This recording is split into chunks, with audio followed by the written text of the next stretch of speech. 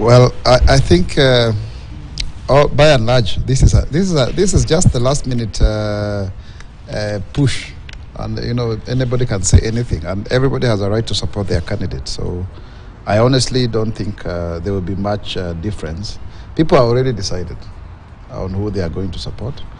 I don't think wearing a new tarmac and things like those generally guarantee you a presidency, because that is not something that you can take the bank as it, because no, what I'm asking is, does the state knows?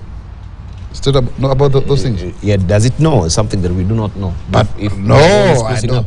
I mean, that's okay. That's fine. I mean, the state can. You see, you do everything within your powers to prop up your candidate. All of your newspapers today are saying Uhuru is endorsing Raila. You look at the Standard, Baba it is. Look at the Daily Nation. Look at even the Star. All of them. It's about Uhuru talking about Raila as a president. So if the government decides to carpet his road there, I mean, they cannot predict the future. They don't know anything that we don't know. They only are wishing their candidate to succeed. And that's okay. That's within their thinking. That's within their imagination. So, but it doesn't necessarily mean so. Otherwise, we've even seen Raila Odinga swearing himself, and he never ended up at State House. So I don't think, personally, there's any cause to worry. That's normal. I don't think there's anything to think about.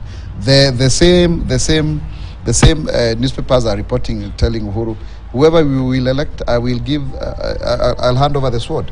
So well, I mean, like, if Kenyans elect William Ruto, which of course I believe we are going to do so, he will have no option but to hand over power. That would also mean the tarmac will still be there anyway, and it's good to get tarmac to your house anyway. So elect Ruto at your own peril.